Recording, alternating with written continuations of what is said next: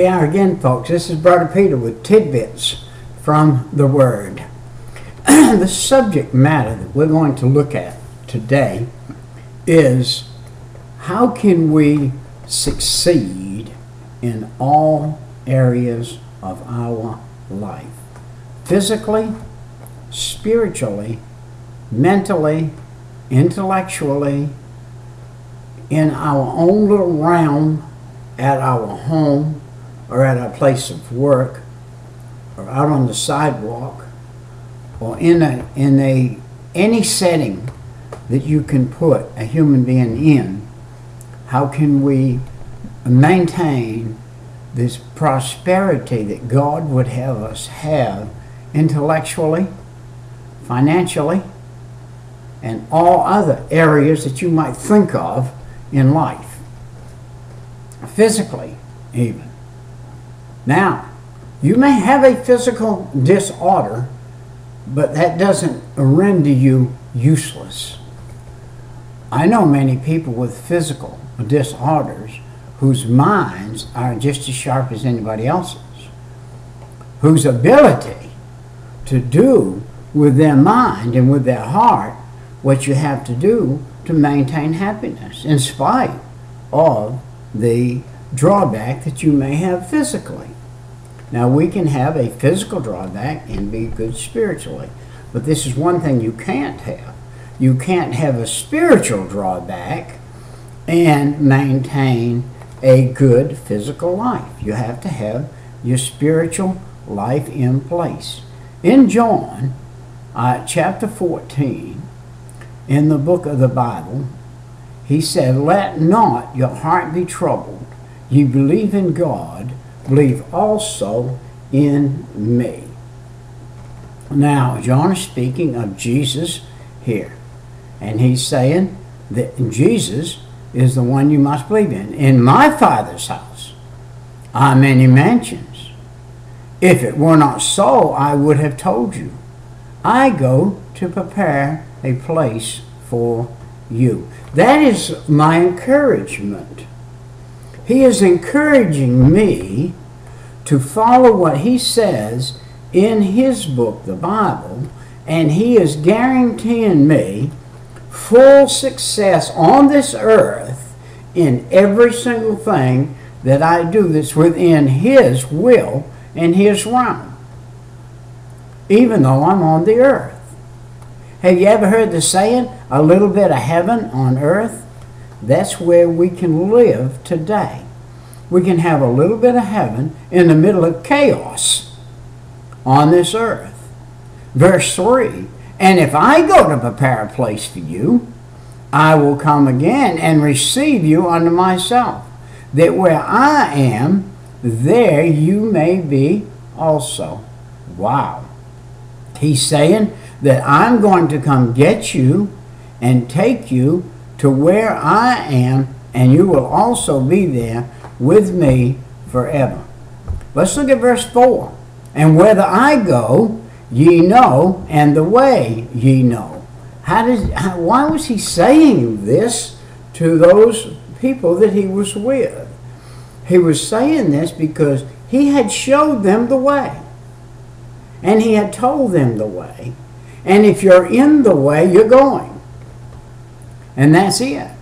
Now, you might not be the best follower in the way, but you need to be. Do you remember that the way was what the church was called in its original state? When it first came into being, it was called the way.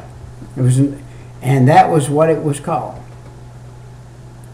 Now, let's look. Thomas, who his name was Thomas, but he was Didymus, he was a doubter. So he's asking Jesus a question.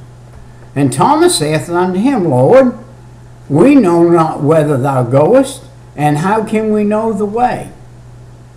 This is a little bit of doubt coming here. And Jesus had been showing them the way. And he had been telling them where he was going. But Thomas wanted to expel the doubt that was in his mind. So he asks us in this. And then verse 6, Jesus saith unto him, I am the way, the truth, and the life. No man cometh unto the Father but by me. If had ye known me, ye should have known my Father also. And from henceforth we know him that have seen him. Now, Thomas, Jesus kind of rebukes him in a little sense of the word. Thomas, I've been with you this long, and I have been telling you, this is what I've been telling you, and you haven't received it yet.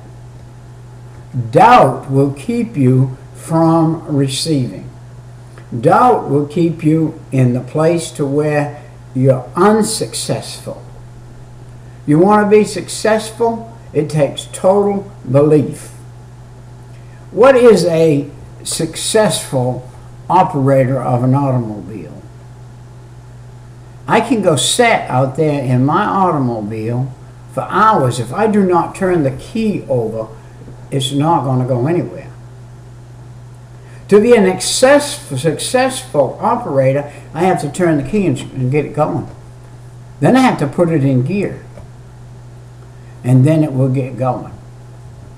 Many Christians today are like a man sitting in a car who has never turned the key over. They're not going anywhere. They're not doing anything. Because they won't follow the first thing that you're told to do. First thing you're told to do, get in the Word. Get in the Word. You've got to get in the Word of God. If you're not in the Word, you can be in the driver's seat sitting there, but until you turn the key over, which is open the Word, you're not going anywhere. So after you turn the key over, what happens? You've got to pull it in gear after that. And I can't talk right now. I'll call you back in about 15 minutes. And you got to be in the Word. And if you're in the Word, then you have the motor running. But once you get the motor running, then when you pull it in gear, you're going, you're ready to go. Now what you got to do, you take a hold of the steering wheel and you drive the direction you want to go. Well, if you're in the Word will give you direction. If you're not in the Word, your direction is come see, come sa. It's any direction the wind blows. So what you must do is you must get in the direction God wants you to go, and the only way you can find that is by the road map, and the road map that you've got to follow is the Bible. Look what Jesus says right here in Joshua 1 and 8. Back in the Old Testament now, he said, "This book of the law shall not depart out of thy mouth." Well, if it's not going to depart out of thy mouth, how are you going to know if you don't know it? You got to know it. See? That thou shalt meditate therein day and night. We are to meditate in God's Word day and night. It is the roadmap for our life daily. It is the roadmap for peace, joy, long-suffering, gentleness, meekness, kindness, and everything else that we possibly need.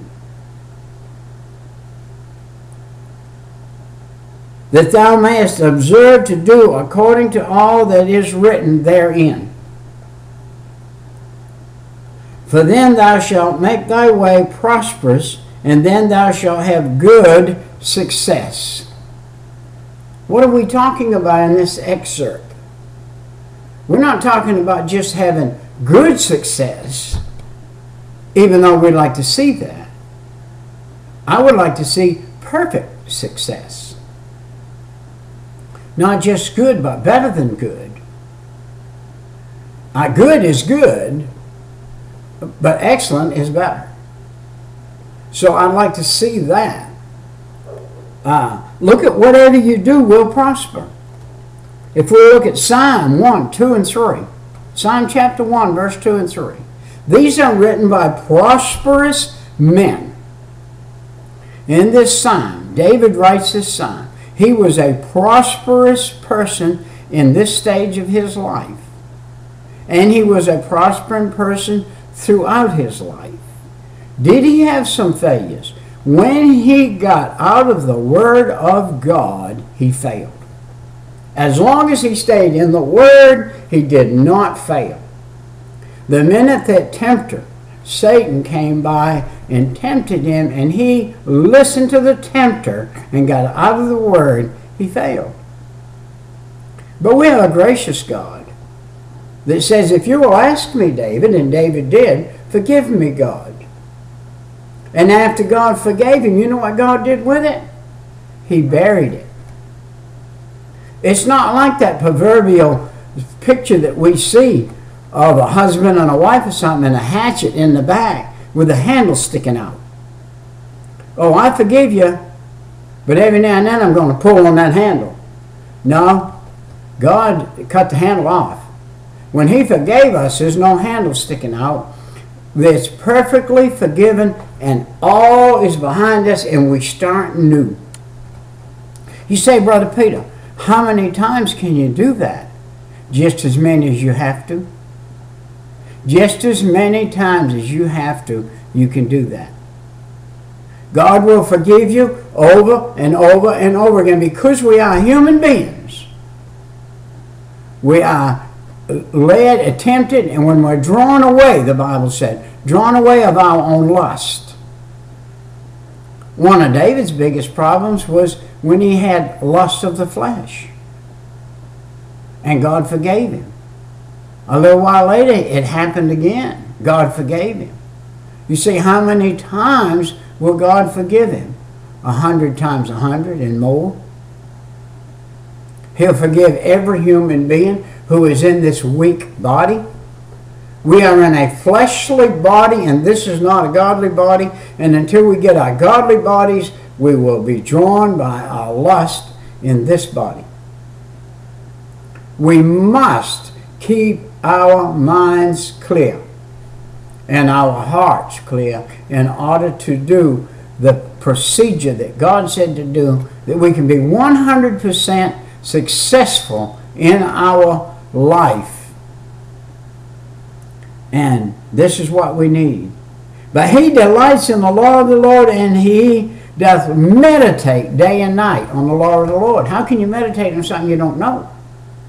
That's the thing.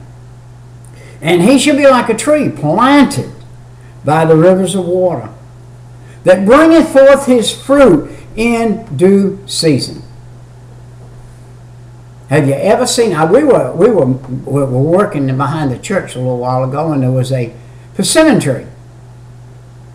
And under that persimmon tree was just littered, covered with unripe persimmons that, but for their time, they fell off. They had fallen on the ground before their time. We don't want that to happen to us. We don't want our fruit to fall off the tree before it's ripe. So therefore, we've got to stay in the season. His leaf shall not wither. How about that? And whatsoever he doeth shall prosper. Every single thing that I do, I want to see prosper. In life, I'm a paint contractor. By work, I have been a paint contractor for 50 years, 60 years, 50 years, 50-something years, 57 years. I've been a paint contractor. And what I've done in life was prospered. Only because God made it prosper, because I'm following him. I want to excel in wisdom and understanding. How do I excel in wisdom and understanding? Look at Psalm 119 and 97 and Psalm 100. And it said, oh, how love I thy law. Wow. Do you love the book that Jesus left behind? Do you love the Bible? Do you love the way of life Jesus left behind for us? This is our directional. As years gone by, we had to carry McNeely ran a MacBook with us to get anywhere. Now you punch in your telephone and it'll take you where you want to go. But back then, that Rand McNeely was like the Bible when you were traveling. Without it, you couldn't get where you wanted to go. You didn't know the way or anything. You couldn't find it. But now, we have the Bible. And it's going to give us the way. It's going to give us understanding more than all of the teachers of the world. All of the teachers of the world, unless they're teaching you out of the Bible, cannot teach you the way of life that the Bible teaches you. It by itself stands alone. No other book, no other method, no other anything can touch the way of the Bible. Not at all. Keeping His commandments. Keeping His commandments, that I might not sin against Him. Do you know a sin against God is also a sin against yourself? When you sin against God and you lay down at night and God said, hey, Peter, that was a sin. Why is it a sin against me too? Because it's made me uncomfortable. It's made me unhappy. It's made me in the place to where I know that I failed not only God, but I failed my ability to follow something spiritually. And so therefore I must take care of that.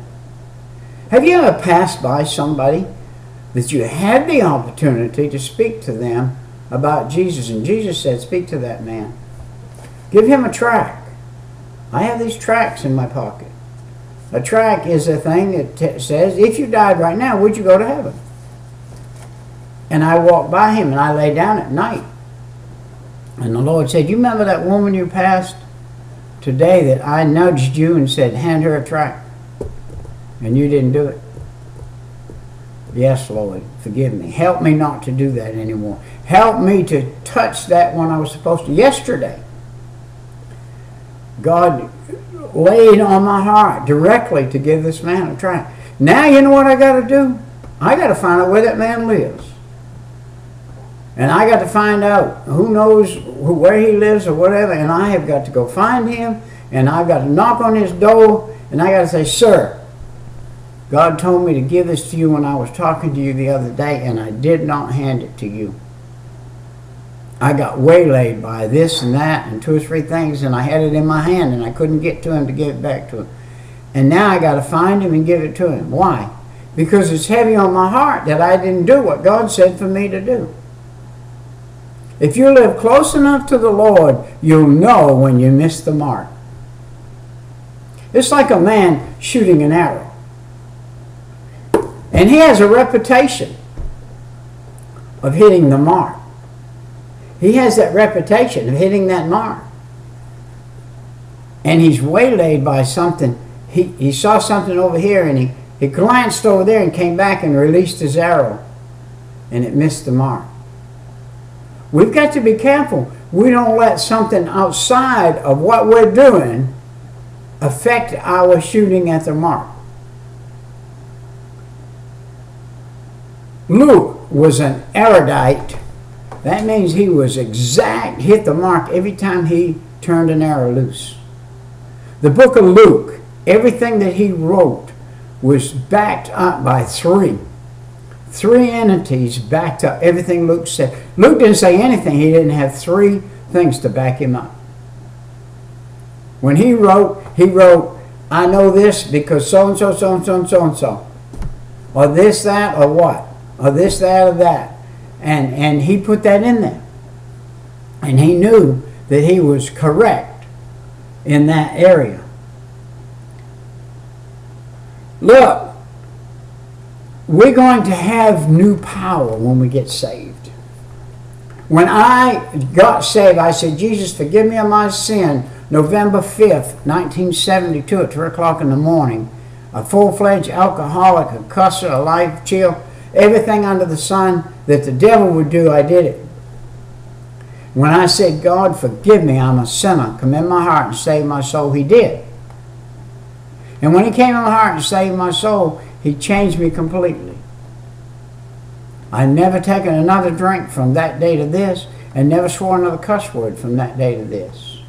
Have I had many other problems? Yes, out here. Have I got some I still have to take care of? Yes. I'm sitting here right now talking to you, and God's showing me a couple of problems that were in my life in the past that I hadn't settled or taken care of. I need to take care of. How long ago, Brother Peter? 30 years ago.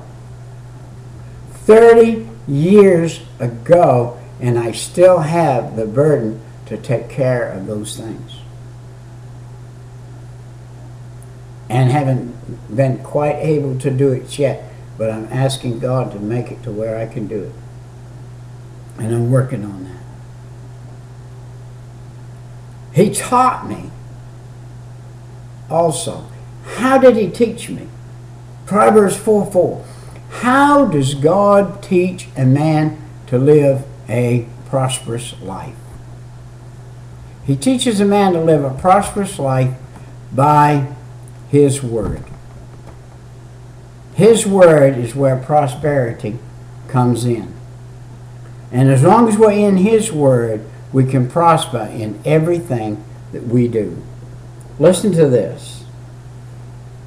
By meditating on the things, thyself holy to them, that they are profiting may appear to all. 1 Timothy 4:15. Why does God want us to prosper? So it will appear to all those who are watching us and are seeing a man that follows God, that God is on his side and that what he does prospers. And it will prosper for them. This is a system that will work for anybody who will follow it. If you will follow it. I'm a man with an 8th grade certificate from school, no high school. But I went to a college, Titus Baptist Seminary, and I'd already been colleging in syllabuses, different syllabuses, since in the 70s. I've been schooling. I schooled from the 70s till today, and I'm still schooling. I school day and night. I'm in books. I'm writing, and I'm looking and listening and learning and watching the Bible and learning what the Bible verses say and studying and putting in mind verses out of the Bible and Bible verses and chapters and things and trying to know. Somebody says Luke chapter 10, I should be able to say, well, Luke chapter 10 is so-and-so. And know the Bible enough to know where things are. If you run a business and you're going to sell a lawnmower and you need to look in the book, you turn the book to lawnmowers. You know where it is. You've already got your book and you've already practiced, and you know, I turn right here and I got lawnmowers. And then you go to Axes or something. You say, well, that's on 13. You turn over to 13. If you've learned your business good enough and you know it good enough, why don't you know the Bible good enough? Because that's the direction for your whole life. The Bible is a direction book. If it is a cookbook for life, it has the best recipes in it for life. If every day was a recipe day, and you said, well, what do I put in here today? I can tell you where you start.